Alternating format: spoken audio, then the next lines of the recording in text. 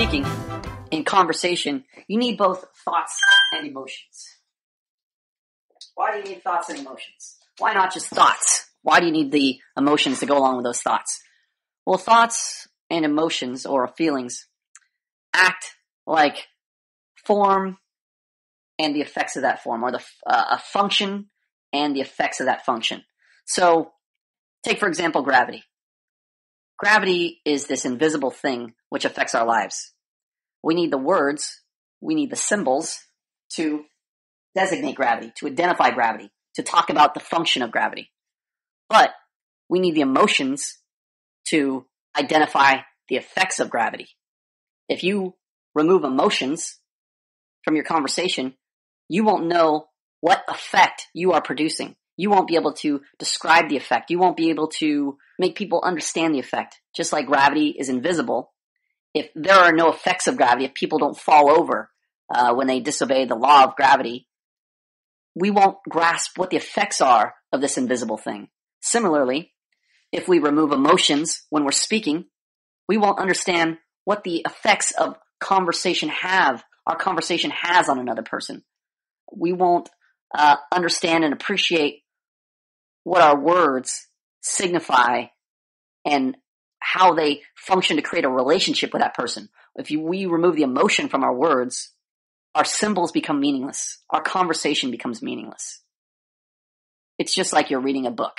When you're reading a book, you have to bring all the emotion, you have to bring all the effects yourself to the book you're reading. The words are static. You have to imagine the scenarios. If there's a love story, you have to imagine the intensity of the love. If there's an action story, you have to imagine all the tension and anxiety the characters feel. You have to do all the work because there's no emotion in those words.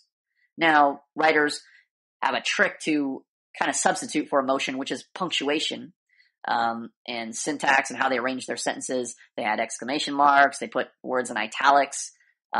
They use short sentences to introduce more impact, to kind of force the emotions out of you, to try to get you to become emotional when you're reading the dead, empty words, these symbols for the effects. But without the emotion itself there, it's a crapshoot. You have to decide what the story means. So this is what it's like when you're talking to somebody who speaks in a monotone like this and removes all the emotion from their voice. I can write equations in words, and the program translates them into symbols and prints them out on paper in the appropriate type. You no longer know what their symbols mean, their words mean. You no longer can appreciate the content of their speaking. If somebody tells you like this, I love you, it's no different than reading I love you on a page from a greeting card, a Hallmark greeting card. When you see a card that says I love you, what does that mean? What is the effect of those words, of those symbols? What are you trying to identify? When you remove emotion from those words, when you remove feelings from thoughts, you cause people to get lost. You confuse people, you confound people, because now your symbols, you put the burden on the other person to do mind reading, to identify what your symbols actually mean, to identify what the effects of your symbols should produce, what the effects of your words should produce. They have no idea. They have no clue, because when you remove the emotion, there's no roadmap for what effect they should be feeling. When you say, I love you like this, it's just like reading it on a page. But when you say, I love you, or, oh, I really love you, you give the other person a roadmap for what they should think about the symbol, for what they should think about the concept you're giving them. This is why it's so crucial to include, or I should say, to reveal your feeling when you're speaking. All thoughts have a feeling tied to them. All thoughts have feelings that are naturally included with them. Just like gravity, the concept of gravity already exists. And with that existence, with that thing we call gravity, with that force we identify as gravity, it is always producing effects on our lives, on the world, on the universe. So just like our words are just symbols of concepts that we're trying to convey, the emotion that we include with those words, or I should say the emotion we have with our thoughts that's naturally included in our thoughts, they're intimately tied together, and they give our thoughts impact. They move people. They cause people to do things or not do things. This is what the effect of emotion does when it's revealed. Now take that mask off! When your thought is revealed, your emotion is there, buried in that thought. And when people can see that emotion, they are moved to do something, or they are prevented from doing something.